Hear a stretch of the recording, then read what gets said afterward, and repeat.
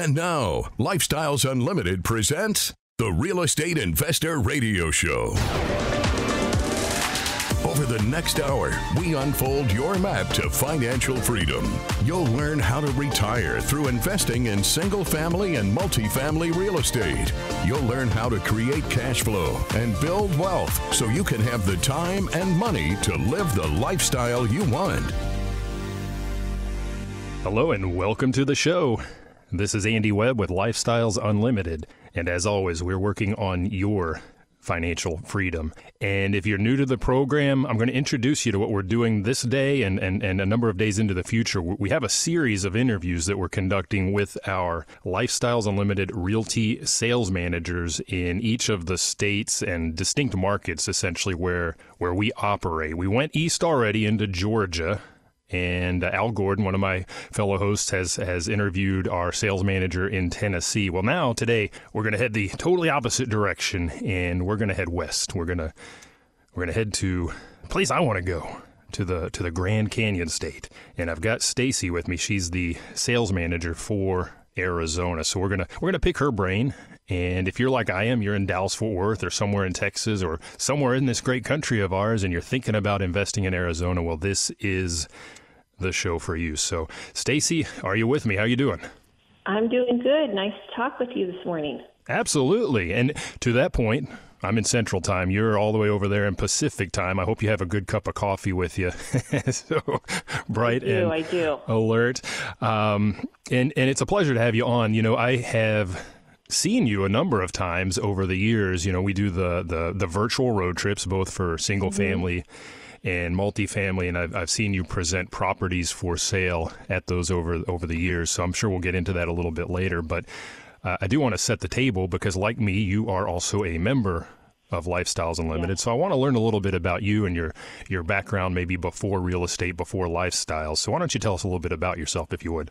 Oh, sure. So I grew up in Arizona, and I went to college and spent about 16 years in the corporate America environment and just became very disinterested with it and was looking for a career change and decided to move into real estate and got my license as a realtor. And I've been practicing real estate since like 2006. And then been working with the Lifestyles Phoenix office for like the last 5 years. Okay, very good. So you're in Phoenix or working with the Phoenix office. Again, I know you became a member. How did you hear about Lifestyles Unlimited in Arizona? I would think, just like many of them, people who are listening to the show, to your show and to Dell's show, I would be driving and would turn on the radio, and that's how I was listening to it, and continue to listen to Dell's radio show and became very enthusiastic and liked what he was saying. So attended a 2-day event, brought my husband with me, and continued to educate him on what I was learning through Dell's radio show, and then decided in 2019 to become members. So I started off as a member and was still doing real estate on the residential side with another broker. Okay, very good. Yeah. Where was the 2-day for you? It was in Phoenix. At that time, it was not in our office. They had not opened up an office, and it was just it was at the end of the year in December, and just went to one of the off-site, wherever you guys had your events before you opened up your office, and did that. Okay, very good. And for the listener's sake, the 2-day, that is the Financial Freedom Seminar. That's part of the Financial Freedom Program. And that's a full of information, wouldn't you say, Stacey? Day 1, all about single family. Day 2, all about multifamily. You were a realtor already at the time doing retail stuff. What were the big aha moments, the big takeaways for you as a realtor, as somebody that's kind of in the business already, when you went to that 2-day? So in that 2-day, they covered 2 types of investment models for members. They talk about building your wealth through single family And then they also talk about building your wealth in a passive environment through multifamily. And so I had not been looking at building wealth in the single family environment with rentals based on the model that Dell teaches. Because if you talk to other investors, they don't look for cash flow numbers that is taught in Lifestyles. And then also hadn't even really thought about the multifamily side. And even if you think about it, you don't usually know how to go about getting into it. So those were things that I really had liked and really wanted to be a part of. And this group helps you get there. Now, Stacey, I know we Pacific time where you are, so a couple hour difference here. Geographical differences, we'll probably get to those a little bit as well. But fundamentally, the things that you learned at the 2-day, the things that I learned at the 2-day, that anybody that goes to that financial freedom seminar, those are the same. You mentioned cash flow. One of Dell's rules to investing is that it has to cash flow, right? You learned that is important. And learn much more about the model. And for the listener, Dell Walmsley. He's the founder of Lifestyles Unlimited. He put this wonderful organization together over 34 years ago in Houston, Texas, and it's growing. So we're speaking to that growth over this course of shows. So thinking again about the 2-day, you mentioned that you actually went in person to that there in Phoenix, Arizona. And you also mentioned brick and mortar. We now have a brick and mortar office in Phoenix. That's actually the only one outside of Texas that we do have. When did that open? 2019, or maybe the first part of 2020. I think it was right before COVID came down the ramp, wasn't it? Yeah, I remember, okay, we just opened this brick and mortar, all excited, and then what do we do as a country? Shut it down. Okay, all right. I know. That's okay. We're open again and up and running, and I want to shift now to your market because you got the brick and mortar there. Great. We can go to the 2-day there, as I talked about, learn about the model. And what I want to learn about is the market. So what makes Arizona a great market to invest in single family and multifamily? So for our market, our strengths is that we have very low property taxes, especially in your secondary and your tertiary markets. They will have low annual property taxes that other markets like, Texas, they have a different type of property tax going on. Also, insurance rates for homes, because we don't have any natural disasters that hit our state. We don't really have an increase in those insurance rates. We don't have foundation issues at all as well.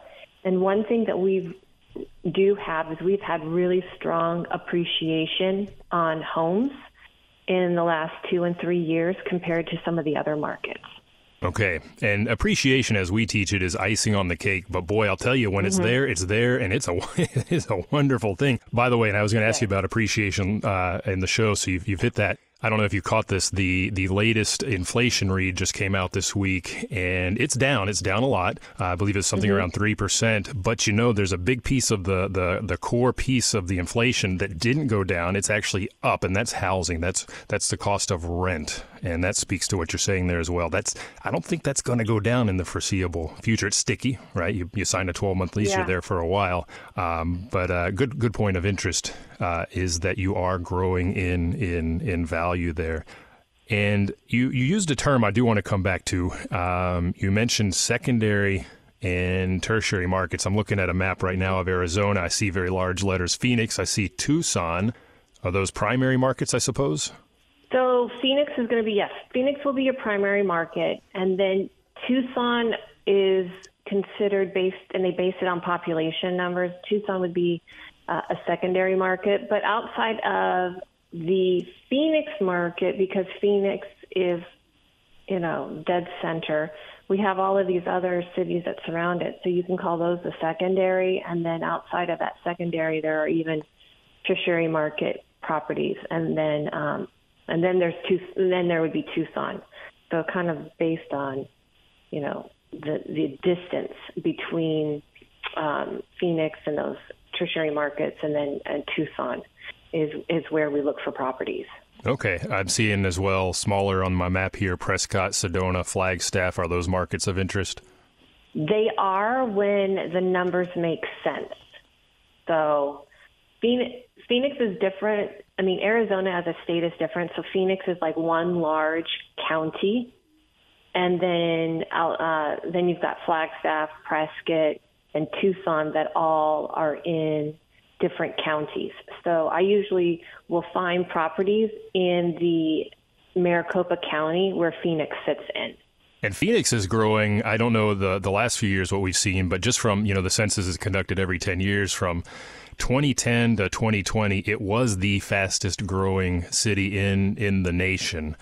Do you have a feel what's been going on in the last couple of years since 2020? Good grief.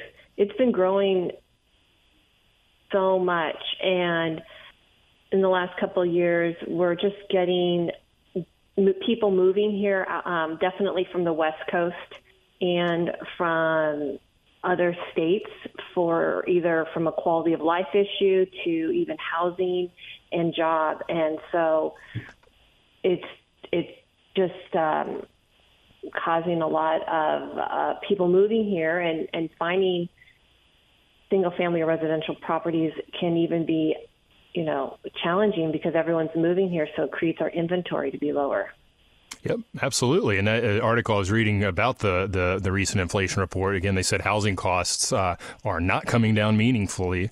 And in fact, it says because the Fed has pushed up the rates as much as they had, the interest rates, people are not wanting to move, right, from those low interest rate properties they have. So we don't have the inventory. So yes, even if there's a little bit of a decline in demand, supply is declining faster. So we still see those basic economic dynamics in your market, in Dallas, in Atlanta, Georgia, everywhere across the country right now, I would say. But as you noted, people are moving there, and that just adds even more pressure.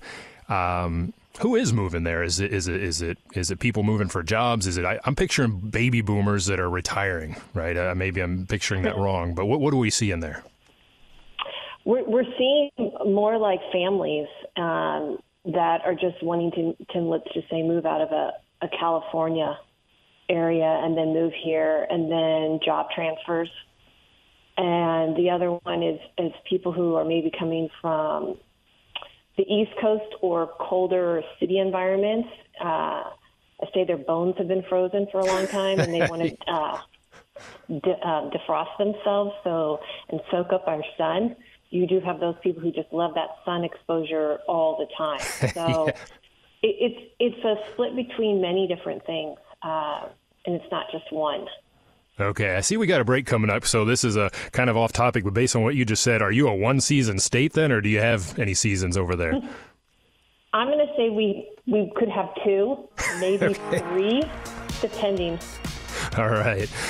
Well, I know it's hot there, it's hot here, and the market is hot as well, as we were hearing, and we're going to learn a little bit more about that market when we come back.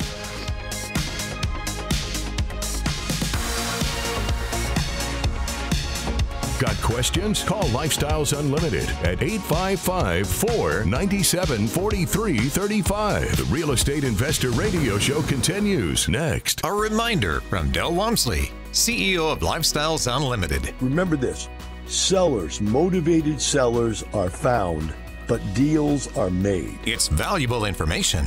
Learn how to find those motivated sellers and get the deals done. Join our free online workshop and learn how to retire in 5 years or less at lifestylesunlimitedworkshop.com. lifestylesunlimitedworkshop.com. Once again, that's lifestylesunlimitedworkshop.com.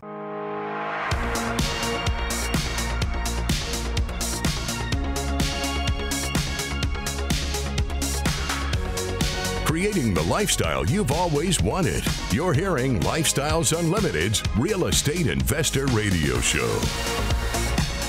Welcome back to the show. I'm your host, Andy Webb. If you have any questions for me, you can send an email to askandy@luinc.com. Again, askandy@luinc.com. realtor.com. And I'm joined today by Stacey. She's the sales manager in Arizona. So we're focused on the state of Arizona, the Grand Canyon state. Stacey, boy, we were just talking over the break. I'm an avid RVer, and I'm just hankering to get that thing hitched up and head west and take my son to the Grand Canyon, see all the wonderful nature, geography, and whatnot that you have there. And I know it's a hot spot for RVers. We were talking about that, literally, no pun intended. We all like to go there. So I don't know how that plays into the market for you, but just an interesting point of view, I suppose. I am interested to know, we've talked about some of the demographics, people moving there. From a business perspective, what are you seeing with respect to companies coming in?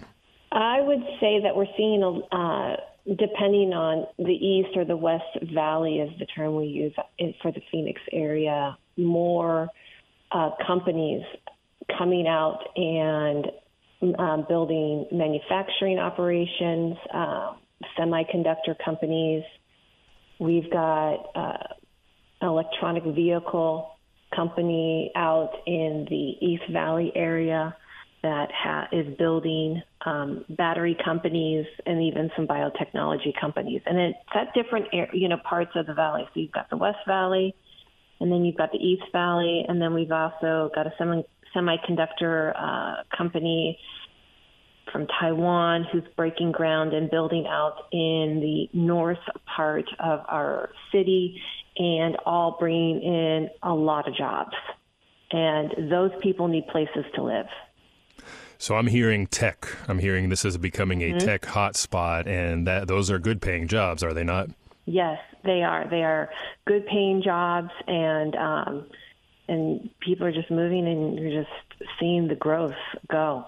Very good. And you mentioned in the prior segment, I from my uninformed standpoint here in Dallas, I'm picturing all the baby boomers, like we talked about as well, fleeing the cold environment for this warm destination. We have that as well, but I like what you said, that it's families too. I can't discriminate when I rent my single family houses out, but I like it when it's families because they tend to move in and they tend to stick around. Their kids go to the schools there, and they don't want to move them, right? No, they don't. They want to create a family environment. They want to stay and make this their new city. Yeah, I love it. So it's business friendly. We've got the tech sprouting there, and I am curious as somebody that operates single family houses, I do have to ask the question on the I guess landlord friendly or not friendly side. What does that look like in Arizona? We have it is very landlord friendly, and it's strong. And Lifestyles looks for markets that are of that. Where you guys look, we have offices in those markets. Yeah, we're not going to go to a crazy high-cost market where the numbers don't work, and we're not going to go to one where we move somebody in and can't ever get them out. I mean, you go a little bit to the west, and they're having problems. Oakland, for example, big problems there. Moratoria just lifted, and just nightmares, but not in Arizona. So for the listener, that's what I want you to take away. So you can, if you have to go that route. But Stacey, I'll tell you, as somebody that's been doing this for over a decade, I've only had to do that once, and it was very early in my career as a single-family investor, and it's because I did not listen to my mentors. I did not follow the roadmap that Dell handed me and got off track and messed up. But if you listen to what you're taught and you screen right, you're not going to have any problems. You're not going to even have to worry about this. So very good information there. And I want to come back to something you said. You mentioned cash flow. Right, we want to see it cash flow, and you talked about a couple of things that feed into that. So typically when we're buying, we've got our gross rents and we're paying our fixed costs out of that. That's going to be the mortgage. But then two big components here in Texas that can eat into the profit are the taxes and the insurance. Tell us again about what those look like in Arizona. So again, like you touched on, we have low property taxes.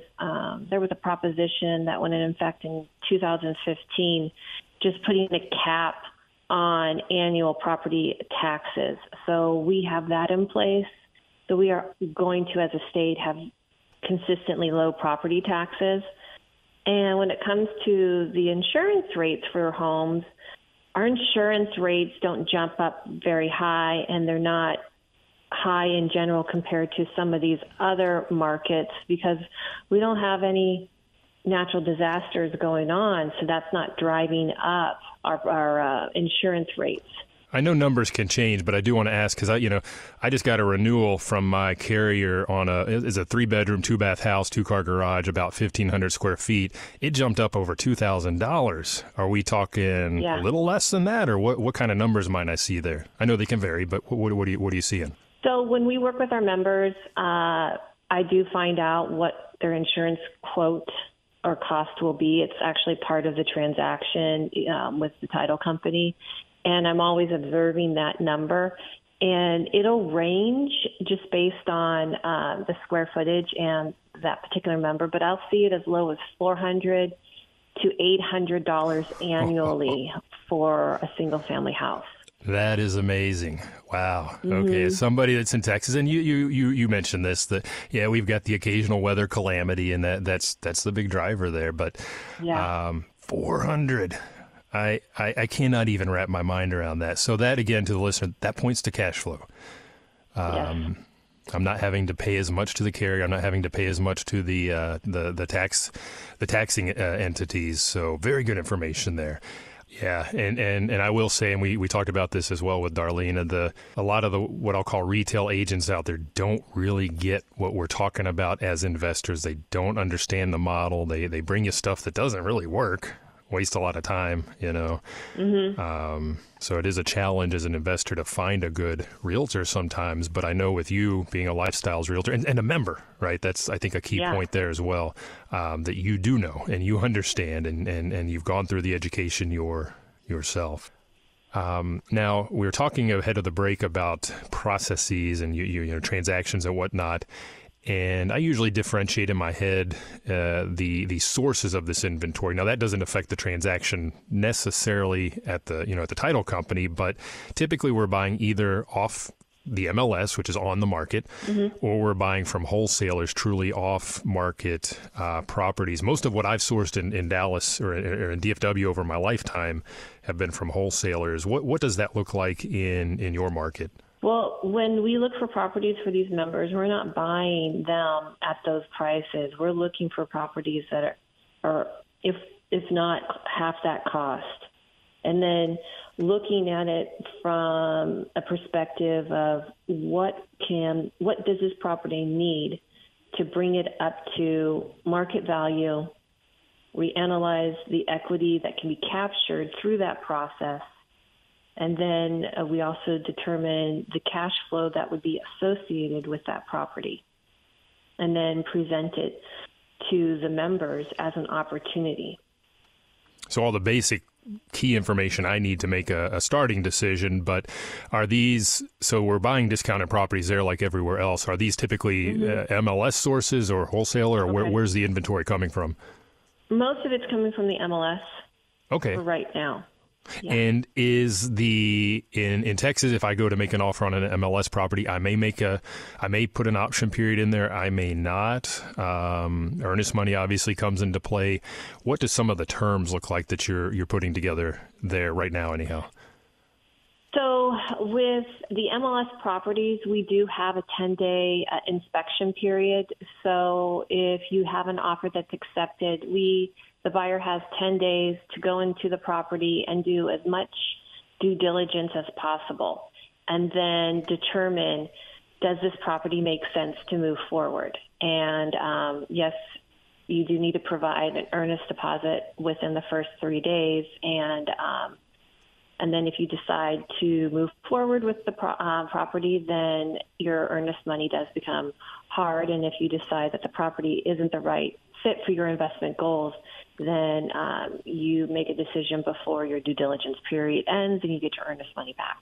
So there's some protection involved. And it's really making sure as an agent we understand that contract, and I say the rules of engagement. Yeah, very good. So in Texas, I often have to make a decision when putting my offer together, and I always have the conversation with my Lifestyles Realty team here. Should I have an option period or not? Sometimes it's a competitive submarket where it's better to go in with no option period. Well, my earnest money's hard from day one. I like that with Arizona. That's a safety valve for me.